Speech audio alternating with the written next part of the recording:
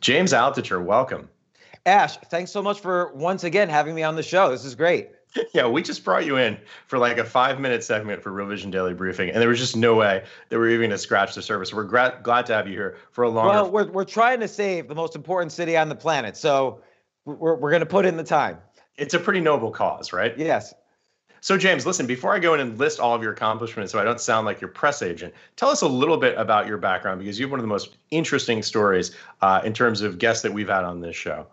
Yeah, I sort of have had two careers all along. Like I was a hedge fund manager and also a writer, and I've written about 20 books on topics ranging from finance and investing to more self-help and how you bounce back from failure, which I've experienced many times. I've been an entrepreneur, and now I have a podcast. So, fortunately, I've been able to have on a lot of economists, epidemiologists, virologists, Federal Reserve governors, billionaires, whatever, to kind of analyze the situation from a lot of different angles. And I think that's been very, I've been grateful that I've been able to be of some use to my listeners. That's great. There's a lot to talk about. So let's jump in with how you got to be in the middle of a firestorm of controversy here in late August, September of 2020. Yeah. And first, let me say, I didn't mean to become the most hated person in New York City. Like, I feel like if I walk outside in New York City, I'm going to get beaten up or something, which has happened to me before, but that's okay. But I was concerned. So this article I wrote on August 13th was titled, "New York City is Dead Forever. Here's Why." And then I got a lot of controversy that week. Just everybody, maybe something like 10 tweets a second for 7 straight days. And not everybody was against it, but the people you hear from are just angry, insane people in general. Until 10 days later, I wake up and on a Monday morning, and Jerry Seinfeld, who's never written an article before in his life, he wrote an entire 1-page New York Times article trashing me and every as I mentioned in another segment, everybody was texting me when I was waking up. Hey, putz. Hey, you're a putz, James. And I'm like, why is everybody doing this? Who calls anyone a putz? That's like, that's like 100-year-old Yiddish word or something. And then I realized Seinfeld had done this. And then another friend calls me up and says, see, this is proof we're in a virtual reality simulation, because you wake up one day and Seinfeld trashes you for an entire page in the New York Times, and that's just a normal day in 2020. Like, welcome to 2020. And so, but the reason I wrote the article was not to take any glee in what was happening. I was actually very upset. Like, I'm born in New York. I've lived in New York New York City in my entire adult life. I own a storefront business in New York City, and my kids go to school there. And I was seeing lots of problems, like many more restaurants permanently closed than I could have possibly expected. I was seeing, apartment vacancies at an all-time high, on top of the fact that another 400,000 people had left the city since March. And then I was like everyone else, thinking, oh, maybe they'll all come back once this is over. But then I started talking to people, and I was screenshotting about a dozen or more friends a day who were saying, well, after 87 years in New York City, we're packing the bags and moving. And people were moving all over the country. And I started thinking, well, don't they have to go back to work? And then I was seeing article after article about, bandwidth was allowing companies to cut costs and back out of leases in Midtown. And people would tell me, don't worry about it. Midtown is not New York City, right? But I would say, no, but it's like $100 billion in revenues and hundreds of millions in taxes. Like, if you lose all the people and you lose all the companies, and I haven't even touched the surface of a lot of the problems, but the real problem is with deficits spiking higher and tax revenues collapsing, how do you pay for police, teachers, EMTs, transit workers, garbage collectors, firemen? And so I started to mention this in my original article, August 13th. And then, now 2 weeks later, de Blasio is right on the fence. He's about to potentially fire 22,000 city workers he had promised he would never fire. And I don't even want to blame de Blasio. Everyone's blaming him. But because the initial problems I wrote about were coronavirus or not, the economic lockdown has consequences. And the consequence is that the infrastructure of New York City might have already collapsed. Right. And so I was worried. And so I wanted people to say, wake up. But instead, everybody was like, oh, grit will get us back. New York City always comes back. This guy just doesn't have any grit. He must be from Iowa or something like that. And, I would remind at least my friends, I was living a couple blocks from 9/11 during 9/11. I was living on Wall Street during the financial crisis. Like, I love New York City. I'm fourth generation New Yorker. I don't want these problems I don't want New York City to die, but these are real problems. And I wish, and they're hard to come up with solutions, or else I would have tried to do that a little bit more.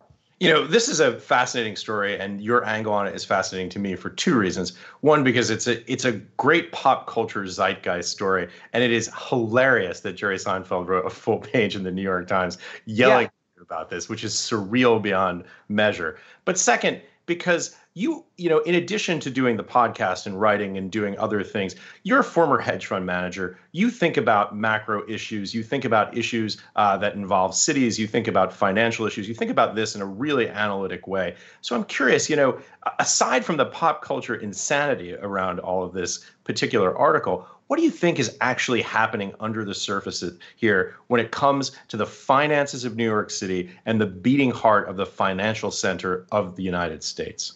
Well, that's a great point, because I think early on, de Blasio had to put on his lobbying hat, or whatever you want to call it. He really needed to advocate for New York City early on. I will say, out of any mistake he's made recently, I don't know, but all along he should have been advocating that, hey, New York City needs to stand up tall. This is the flagship city of the United States in terms of financially dealing with every other country. He really could have gone to bat for this a little more and been in D.C. a little bit more. I mean, Washington, D.C. is on vacation while the MTA just announced they need a $12 billion bailout. The MTA is the transit authority. And so that one department by itself is losing $200 million a week and needs a $12 billion bailout. They just announced that a few days ago. And meanwhile, de Blasio needs another $5 billion on top of that to keep the 22,000 people he is thinking of laying off. And that's 6% of the city's workforce. And by the way, that's only the beginning. We haven't even seen whether the tax revenues come in or not yet for this year. They're not going to come in. And next year it's going to be worse because there's this whole flight out of New York now. And you're seeing this on the real estate side. Like it's not like every city, 400,000 people are leaving. Some cities, real estate is insane. Real estate is going through the roof in some second or third tier cities. Like people are buying houses sight unseen, 50% higher than the listing price. And I'm not making that up. Like you could just Google that, and that's in every newspaper, every local newspaper where they see the data. So it's a scary trend. But the optimistic thing is that for the first time ever, opportunity is now dispersed, throughout the country. It's decentralized. It's no longer just in New York City, LA, San Francisco.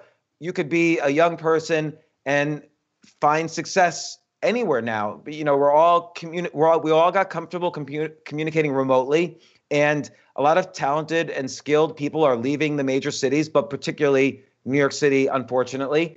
And unfortunately, though, I don't know what you do about New York City. The only thing I was thinking, and I'd be curious what you were thinking, is if the Federal Reserve itself comes in and buys a lot of all the debt, basically. So it buys all of New York City's debt and restructures it so that New York City could borrow more. It's not a great solution, but at least it will allow New York City to continue with police and healthcare. New York City owns all the hospitals, like 27 hospitals. So all these things could fall apart if New York City doesn't figure out some way to raise $50 billion.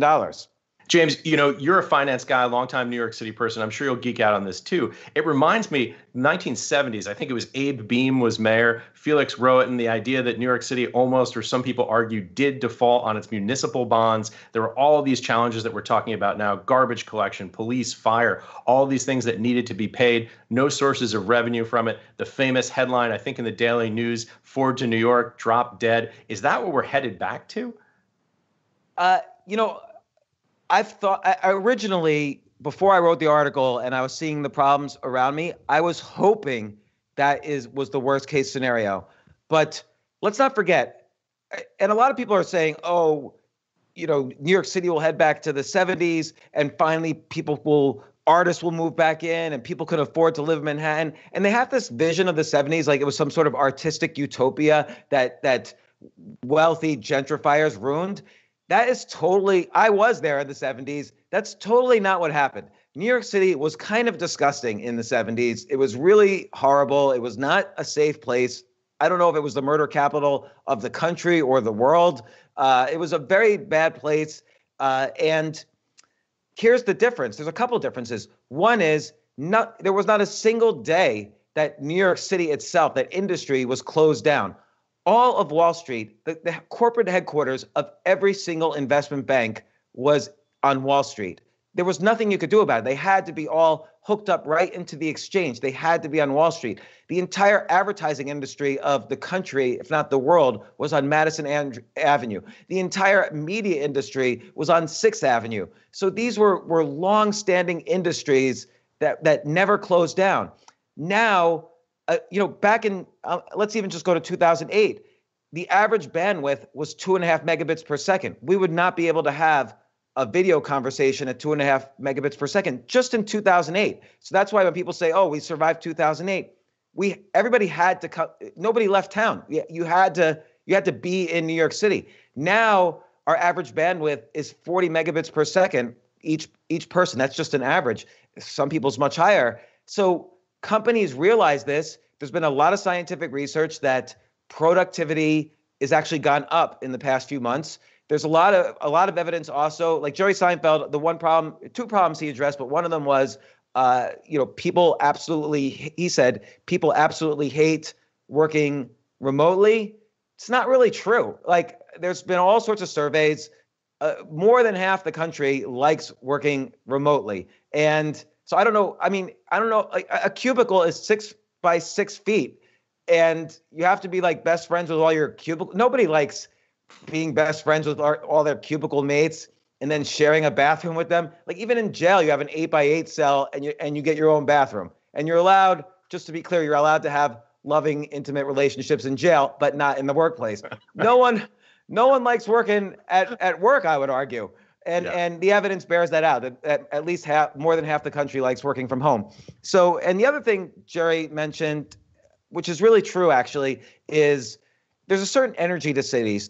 You exchange ideas, you meet other young people. That's very true. But you still need to have tax revenues. Like, if New York City tried to borrow now, like in the 70s, New York City was able to borrow because there was a reasonable argument, like, hey, if we clean the subways, if we fix up the hotels, if we clean Grand Central and clear crime out, then more people will come to New York and we'll be able to pay back our debts. But if New York City borrows money now, and look, there are lenders out there because there will always be lenders for New York City. But if New York City borrows now, where do the revenues come from to pay it back? It's not so clear. You have to really think, like, everybody's already left. 400,000 people have left and more are leaving every single day. Like, it's only in the past few days that we're seeing the news that you can't even rent a U-Haul, that you can't get a real estate agent on the phone in any other city because all these New Yorkers are coming out. There's lines of U-Hauls going onto the GW Bridge. So yes, maybe young people will come in, but you still need tax revenues. And meanwhile, deficits because of the virus are spiking higher. And revenues are important. You pay for everything. You pay for your city that way. And also, let's say there's no indoor dining by 2021, as both de Blasio and Governor Cuomo has said is going to happen. There's going to be no indoor dining. 95% of restaurants will go out of business, just gone. They will never, ever reopen, which is about 500,000 jobs in the city. And that has repercussions. That means tourism goes down. That means all the jobs related to tourism go away. That means it keeps on cascading out. All the subway infrastructure starts to go down because less people are taking the subway. And meanwhile, the MTA needs a bailout anyway. So all these repercussions, it just is scary thinking, where does that end? Whereas in the 70s, you could sort of say, all right, well, if the banks restructure, you can make an argument for for borrowing. You can't do it right now. Yeah, two things. First, I think Seinfeld Altucher debate right here on Real Vision, or better yet, Altucher Seinfeld. You're going to be the lead on this one. You mean if I was talking to Jerry? Yeah, we'll get you on. We'll have you debate. My daughter asked me, what would you do if Jerry Seinfeld just called you? What would you say to him? Or if he was standing right here? And I said I would walk away, because other than the name Seinfeld, if some random person just wrote a page in the New York Times about you, just insulting you and not addressing any of the actual very important issues you bring up, and is acknowledged by all the press that these are important issues, you would never talk to that person again. But because it's like Jerry Seinfeld, I'm supposed to want to talk to him now. I don't know. I am a big fan of his comedy. I own part of a comedy club that he's performed at many times, and I don't know. I'm happy his voice is in the issue, and that he was able to point out my article to people like de Blasio and Cuomo, who also then spoke about it, and maybe it will make them kind of more incentive to prove me wrong, and I hope that's right. Yeah. But right now I still don't see a single person addressing things other than saying nobody wants to be remote, which is not true, and New York City's got grit and you don't. And regardless of whether I have any grit or not, grit does not plug a $50 billion hole, which is the minimum New York City needs. That's such a key point. But by the way, Jerry, if you're a Real Vision subscriber, reach out to us. I'll try and convince James to debate you. But this gap, this $50 billion gap, the question that I have, and I think about the processional effects here and how positive feedback loops develop in financial markets, what the hell is going to happen to commercial real estate? Well, commercial real estate, so I've spoken to some, commercial real estate's dominated by a few big companies, and then some very large, wealthy families that have been buying New York City real estate for 100 years. And I would say that particularly the younger generations and the newer real estate companies, they're in big trouble. Like, they're going to go bankrupt, and that's going to go up to the banks. The banks are going to have problems, but the banks have already sold off a lot of the debt to hedge funds. And so who invests in hedge funds?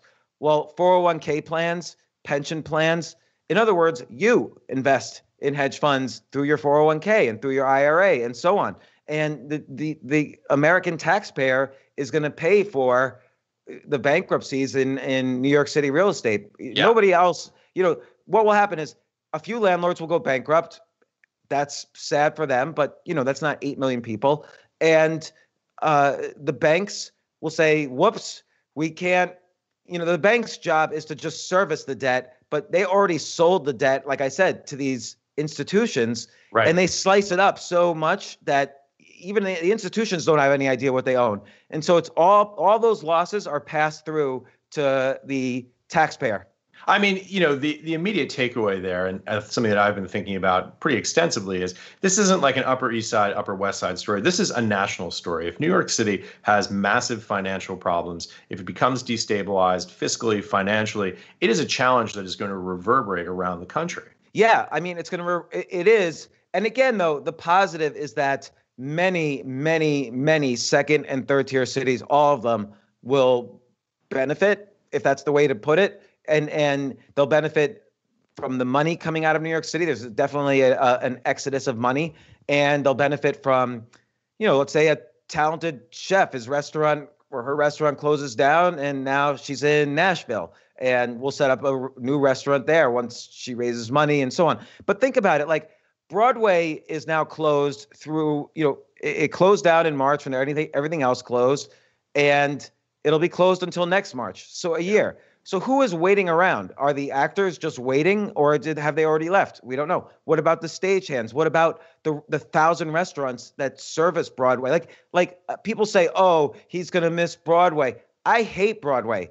I will never go to a Broadway show. I can't stand them. But you have to acknowledge what really is here. Like there's thousands of restaurants that cater to Broadway. Every hotel in that area caters to Broadway. So 100 million in tourism revenues or more that cater to Broadway. And then to think that, oh, it'll all be back after the vaccine. Who's bringing it back? Like, would you invest in a Broadway show knowing that you can easily go bankrupt on it if there's another virus or another pandemic or a fourth wave or the vaccine doesn't work? Like, nobody's going to take these chances.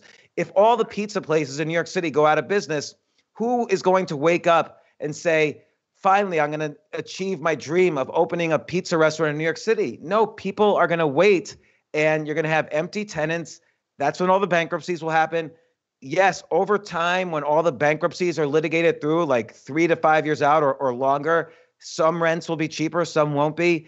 But meanwhile, the entire infrastructure of New York City will collapse unless they get some kind of extra bailout than any other city is going to get. Yeah. I mean, think about like, well, how big is the state's bailout that they're debating? Like it's somewhere between 100 billion and $1 trillion, right? So let's say I haven't heard about any number greater than $1 trillion. So let's say it's $1 trillion. That's only 20 billion per state. New York State is in the whole 30 billion. How much money is New York City going to get? Yeah. I don't know. Open question. Yeah, and I hate to be like the prophet of doom here, but first off, I'm not the only one raising these issues, but I'm the one that people seem to hate for raising these issues, and I maybe because I don't know why, but people need to address these issues, and I keep saying, and everybody criticizing, I keep saying, well, fine, I hope I'm wrong. Let's come up with a solution. Give me ideas, or you come up with ideas, or something. And I'm even talking to mayoral candidates about this, like, what's your solution? And still I hear a lot of, New York City always comes back. And I just don't, usually you could see it, but this time I don't see it at all. Well, also that's not a solution. That's a bumper sticker, right? Yeah. And it's, if you want to feel good about yourself, and look, I've been in New York through this whole crisis, and, sure, great, grit and wonderful. But the reality is, if the essential services aren't there, if there is a failure to provide, basic policing, firefighting, garbage. I was out last night. I was out walking down 2nd Avenue with my buddy Joe, longtime finance guy, and we were marveling about how there was this renaissance 2nd Avenue cafe society, right? There were just tables out in the street, and people seemed to be having a wonderful time. And for the most part, we're pretty well behaved with the masks and the social distancing. There's plexiglass up between tables in some of the restaurants. They're really doing a great job to try and be compliant and to try and make everything work. And yet there's piles of garbage bags lying on the street. It's really difficult when you do not have the infrastructure for private industry to surpass or to manage to coexist with those kinds of problems when you have those issues at the essential services layer. Yeah, and then what happens on top of that when you have an extra 500,000 people very quickly go unemployed? Because the restaurants all, right now there's outdoors dining and cafe culture. But what happens in December when it's 0 degrees and there's no indoor dining, and you suddenly get a lot more people permanently unemployed instead of just furloughed? Yeah. I don't really know. Like, I hope there's the right bailouts. I hope people are creative with incentives, but then, and that's on top of the problems we currently this moment have, which haven't been realized yet because tax revenues haven't come in. I mean, in October they make their new budget, but we won't even really have a good sense of the how much tax revenues they've collected for the year. So there's going to be some problems. There's going to be some wake-up calls, and I hope that sense of excitement continues and people don't leave the city. But of course, we've already seen, close to 500,000 people leave, maybe more by now. I mean, that number is old, the 500,000, and there's articles just in the past few days that there's a mass escape from the city. Like, they're making it more panicky than it is. And look, the Federal Reserve has announced they want to create inflation again. Maybe there's like a backdoor way for them to buy up all the debt and say, that's one way to save the city. It's not. James, it's not that much. The Fed would never set up a special liquidity facility. They just don't do that sort of thing. Right. I forgot. They only buy treasury bills. Don't tell anybody. They've got somebody in the basement who's like tied up in a leather mask, and all he does is like buy debt all day long. So, well, at this point, I would support it. Obviously, if there's a national emergency that's happening and there's an impact to the city that really is the financial heartbeat of the country, we've got to do something to support it. I don't have any answers, but I agree with you. Look, even despite this burgeoning of cafe society outdoors, like, look, it's September. We got another 60 days of good weather if we're lucky. And it's really hard to see, with all the question marks out there, how this is going to be sustainable in the long term, to just keep the lights on in all those small businesses that are really the lifeblood of everything that we do, and the reason that people want to be in this city and are willing to pay the ridiculous rents that we pay here to do it. When you think about this with your former hedge fund manager hat on, do you think that there is a way, or are you thinking of a way to express a view about this in public markets, for example? Are there any opportunities that you think about for how this situation can be arbitraged, or what the investment play is on this? Yeah, I mean, on this specifically, it's tricky because you don't know to what extent many real estate companies might be exposed to debt. Or, I mean, I would say there's nothing to do right now with real estate because there's going to be so much volatility. And by the way, you can't really market time. So this is not me trying to time the market, but I am personally worried about volatility around the election. If you remember in 2000 with Gore Bush, we didn't know the election right away, and the market went down 8.4% between the election and the new year. So if we have Trump, Biden, and both sides are not conceding, and November 5th, 10th, 15th passes, more than focusing on the economy, the market hates uncertainty. Yeah. So if the market does not know who the president of the United States is going to be, we've seen it before, there's precedent for this, it's not really that good for the stock market. But I think the best way to play any of this from the beginning is just focusing on all things remote. But that's already, like Zoom, for instance, has already had a huge run up. Amazon has created the first $200 billion man.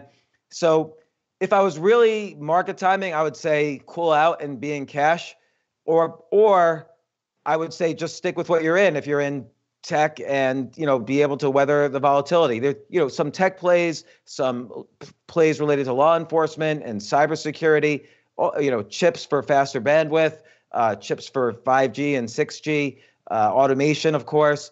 So those are the real, genomics. These are the real trends that are like 10, 20, 30-year trends that are still developing. I don't know of a quick way, unless you're buying real estate that is in the South, I don't know of a real good short-term way to play the demise of New York City. What about on the short side? Any short plays on this? I don't like to do that just because what if there is a bailout? What if everybody, piles in short on some REIT that focuses on New York City, and then someone specifically is, a hedge fund manager is specifically aware of the short position and just bails out that one real estate company and it doubles in a day, then everyone's crushed. So yeah. I don't like, in such a dangerous situation, I'm not thinking really of the investment. I really just hope there are more solutions than I'm aware of for New York, and more solutions than just grit for New York City. Again, I would just stick with what I'm doing, is just sticking with the decades-long trends that have been manifesting themselves in this environment. Like, again, remote and law enforcement, some law enforcement stocks, and those are the main things. So, James, we've talked about a lot of the issues here. What do you think the worst case scenario here is? I've been thinking a lot about this. I'll describe where I've been wrong all along in this pandemic and the lockdowns and so on. So in March, I became like obsessed with the pandemic, as we all did. But I have the fortunate opportunity that I have a podcast, so I called up maybe arguably the best epidemiologist that advises the EU on specifically this coronavirus, Peter Openshaw from Imperial College. I spoke to various doctors, virologists. I spoke to economists on all the mathematical modeling and the Federal Reserve on how long we can handle these lockdowns. And, there's two realities, which is, one is that the Fed can keep printing money, unlike what people think where, there's going to be hyperinflation. Right now, we're in a massive, massive deflationary environment. And so inflation, the Federal Reserve would love inflation. So they're going to just keep printing money as long as there's deflation. But where I was wrong was in January, and I even was saying this on the podcast, I was really scared because factories were closing in Wuhan. I didn't think the pandemic would come to the US. And I was really scared that all these factories were closing in Wuhan. And I realized every single business in the United States had no plan B. There was no supply chain plan B, except there was plan A was China, and that was it. And so I remember I was calling all my friends who were in manufacturing and needed supplies from China. And they said, oh, don't worry. So they were wrong, and I was right, but I was wrong that it wouldn't come to it wouldn't come here. But I was even saying at the time, like, look, there could even be unrest. And people were saying, no, that would never happen in the US. And so that phrase, that will never happen in the US, I kept hearing all through January and then February. No, they'll never lock down the US economy. How would we function? That'll never happen here. And then, oh, no, it won't be longer than a month. That could never happen here. It certainly won't be past the summer. That could never happen here. And there won't be unrest and chaos. That could never happen. Cities won't go bankrupt. There always will be a bailout. And so when you have that happen where everybody's saying this, it's like a slippery slope. And slippery slopes don't have good reputations in history. Yeah. So what could happen next is, and you already hear people talking about this, but I think they're afraid to say it out loud. But if there's a lot of chaos around the election, which we already know there's going to be, like, I don't think anyone has any doubt there's going to be chaos. Like, there's already one model that I've seen where Trump could win by 100 electoral votes. And I'm not speaking about my political bias. I've just seen people talking about this. They'll still contest the election on the Democrat side. On the Republican side, also probably, even if Biden's ahead by that much, who knows? And so you're going to have all this chaos. Then there's going to be a president. Then there's going to be accusations of fraud. So there's 3 electric grids in the United States. There's East, West, and Texas. Yeah. And the only reason I know that is because people from the East, the West, and Texas have all told me, we'll just split off because we got our own electric grid. And that might happen. Or there might be some state that says, look, you're giving New York City $200 billion bailout. We don't want to pay for that with our taxes. We're going to constitutionally secede, or we'll do whatever you want. We'll do a trade deal. We'll pay you money, but we don't need the grief. And so Texas, we're out. And who knows, like, that could happen. I don't think it will be, I don't think it'll be bloody. It won't be like a civil war thing, but there'll certainly be protests and rioting continue. I mean, people have said on both sides, the rioting's going to continue. But what will happen when all these states start to move away? The U.S. federal will shrink and will have to reduce its military. I mean, there are some bad scenarios in all of this. Right. You know, as we sit here in early September having this conversation, my first instinct is to say, James, that sounds incredibly far-fetched. Then again, Yes. if we rewound the tape back to April and we talked about how the last 4 months have unfolded, I would have said everything that happened seems so far-fetched. Yeah. So it really does feel like, gosh, you just don't know at this point, right? Right. Like, Ash, if someone asked you in 2015, hey, Ash, where do you see yourself in 5 years? No matter what you said, you were wrong. Yeah. Well, the answer was definitely not in my apartment 23 hours a day. I can assure you of that. Yeah. And society itself, nobody would have guessed this. You Yeah. know, and again, you don't know medically what the correct answer is, lockdowns, no lockdowns, but we do know economically, you can't shut down an economy for this long. You know, the word quarantine is derived from the Latin for 40 days. And typically the bubonic plague, where they would pick up the gates of a city and they would shut it down for 40 days. And that was enough to ride through the plague, right? Now we're in a much different environment, and we're 6 months later, we're still locked down. Yeah. So by that metric, at least, it sounds. I mean, the words are hard to form, but worse than the plague in terms of the economic impact, in terms of the amount of time that is needed to try and tamp down the spread of the virus. I mean, the good thing is for us is that the plague back in the 1300s was much more fatal. Right. We're blessed for that, but yes, economically, Yeah. we're just closing down the world's largest economy for 6 months. The entire world is affected. and angry and upset. People are scared. I mean, in New York City, there's, you see the food lines at food banks and churches and so on are around the block 5 times. And it's scary what's going on out there right now. Well, that's exactly the point. You don't need a mortality rate that looks like the plague to cause economic chaos. You just need a mortality rate that's high enough that people are willing to shut things down and say, we just, human life, we need to protect it. We need to take extraordinary measures. And then that balancing act. I mean, I'm relieved that I'm not the person who has to make those decisions. It's a terrible, terrible decision to have to make, to figure out how you manage to keep an economy going while trying to maximize the saving of human life. It is a horrific trade-off. I agree, because obviously we don't know what would have happened if there was no lockdown. I mean, you look at Sweden, which they don't really like touching each other anyway. I don't know. So they kind of rode through this, and South Korea rode through this. So there were countries that didn't do any lockdown at all and survived. Clearly, there would have been more deaths, but we don't have herd immunity now anyway, and there's still going to be more deaths. We did flatten the curve, so we spread it out for a longer amount of time now. But nobody in the beginning ever assumed we would be locked down forever until there's 0 cases, because that can't possibly happen. So we're going to achieve either a vaccine or herd immunity or medicine that is effective. Yeah. One of those 3 things. Everybody in the world is going to be exposed to this virus at some point, because we're not living under rocks, for better or worse. If they had just shut down maybe for 3 weeks, everybody in the world, then it would have been gone and that's it. But that's not what happened. So now we're in for the long haul.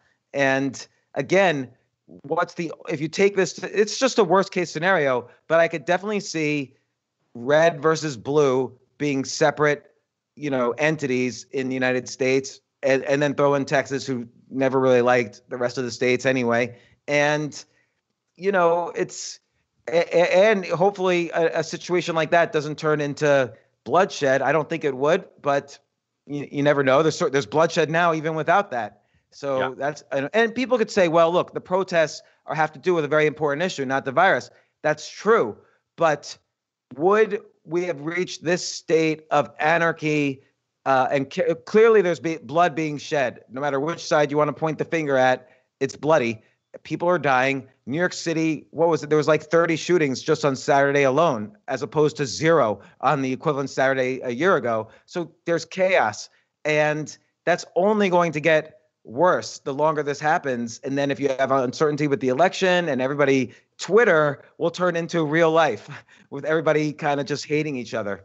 That's a horrifying picture to paint. So, James, now that we've talked about the worst case scenarios, do you have a sort of a framework for the dispersion of risk? Do you see a best case scenario? Do you see this potentially improving rapidly under a certain set of circumstances? Yeah. Well, and again, I think you still need soft landings for New York City, and then probably LA and San Francisco and London, Paris, Berlin. But let's not forget, London, Paris, Berlin, these are cities that have been bombed before. They are cities that did survive the plague, actually, and they still exist. It took them decades or a century or 2 in the worst case scenarios to survive. So everything will come back at some point, but forever is not so long if you're about to get fired, or if you're dealing with, anarchy or severe reduction in services, or many different or death, from illness.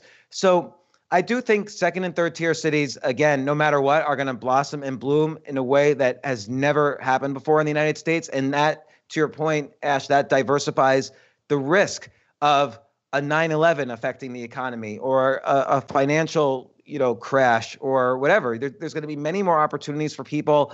Remote and bandwidth increasing has created like an amazing time of, automation and AI and genomics and health, and potentially even healthcare, because we're going to now be much better in terms of how we respond the next time to a pandemic. I hope we're better at it, and it's not as political. It's too bad this happened in an election year. It makes no sense that the same people who believe one thing about taxes also happen to believe the same thing, either for or against, about hydroxychloroquine.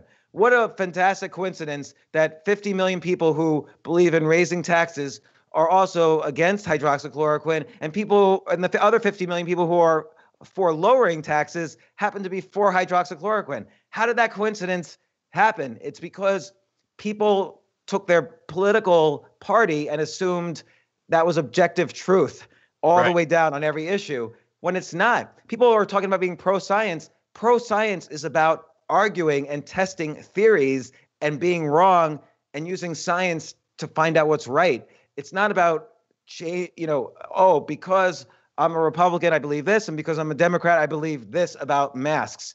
Like, it doesn't make any sense how we've made decisions in this pandemic. So, James, how are you positioning yourself personally? What are you doing? What steps are you taking? Are you hoarding gold under the Bankstrasse in Zurich? What's the plan?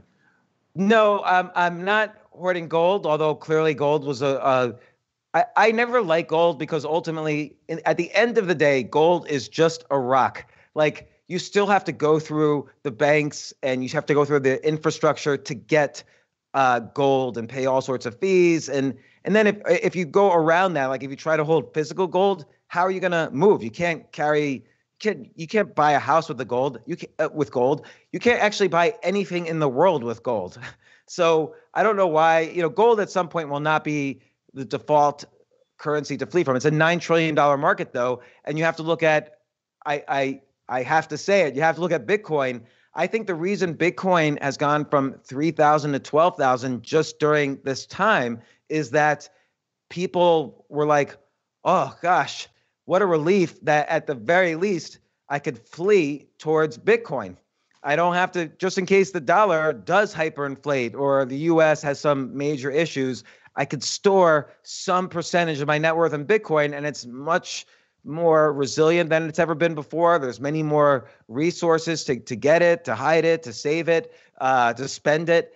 So I think but so there's I'm positioning a little in Bitcoin, but also tech is not going anywhere. Amazon, they're making drones to deliver to you in 5 minutes in every area of the U.S. So, and then you have I like to invest where there's problems. So there's problems in law enforcement right now. There's problems in tech, like bandwidth could be better. Software packages like Skype or Zoom could be better. James, let me just ask, when you look at some of these valuations, when you look at Amazon trading at 100 plus trailing 12-month PEs, you look at Amazon, I think over 30 TTM basis, those are some really rich valuations.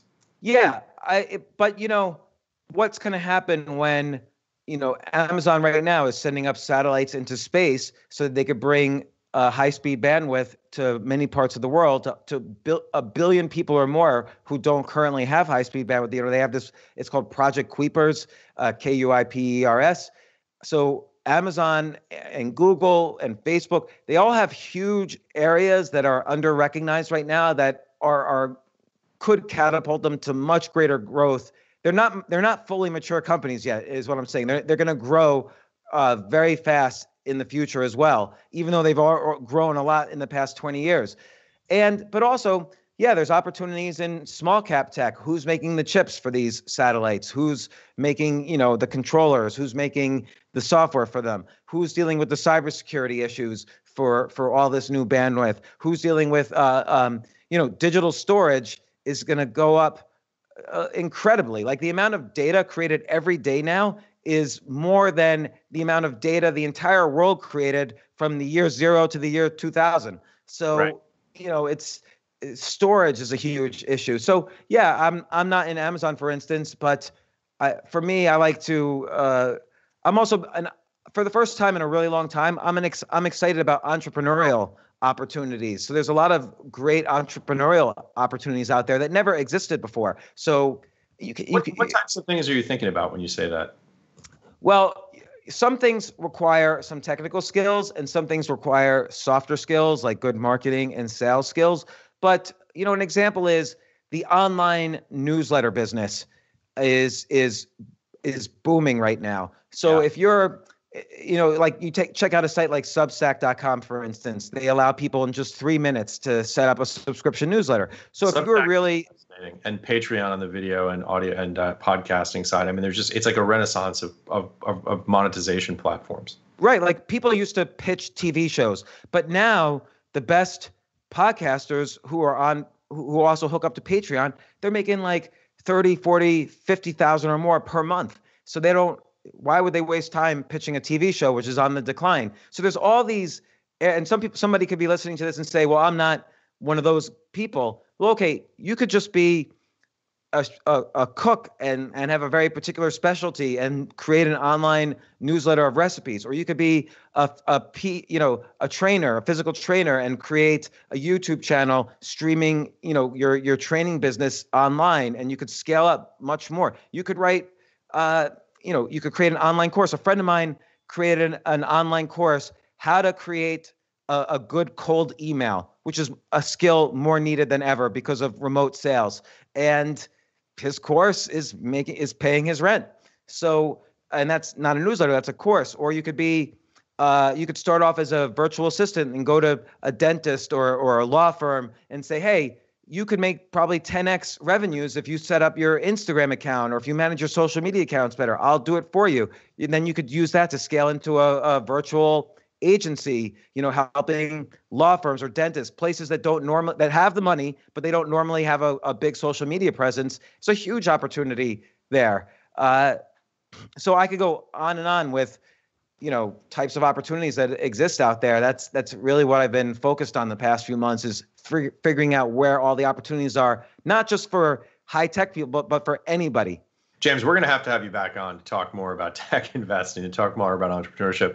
There's so many opportunities that's the really fascinating thing, is how bifurcating this conversation is. There's so much to be sort of very skeptical about, even, thinking about how you're going to position yourself to survive some of these very challenging times that may lie ahead. And on the other, there's a tremendous amount of opportunity. It's such an unusual time in that sense. It is very unusual because the way I describe it is the economy is not two-dimensional anymore. It used to be two-dimensional, meaning is the economy up or is the economy down? And the economy right now is very 3D. It's tilted, meaning there's an extra $1 trillion that's hitting the economy that still hasn't been spent from the first bailout.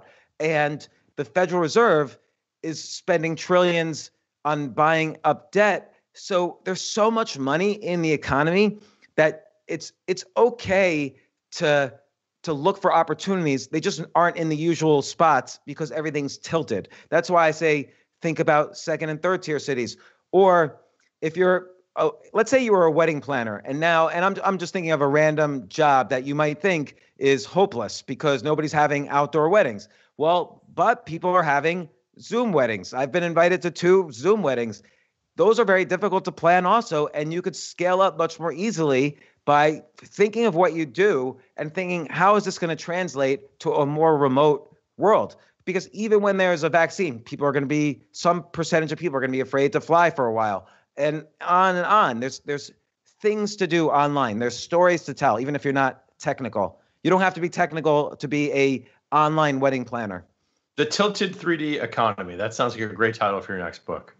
Maybe that will be. Actually, I've been thinking of a title for the next one. Well, either way, we'll have you back on to discuss it. Full tilt. James Altucher, thanks for joining us. Ash, once again, thank you for having me on the show. If you're ready to go beyond the interview, make sure you visit realvision.com, where you can try Real Vision Plus for 30 days for just $1. We'll see you next time right here on Real Vision.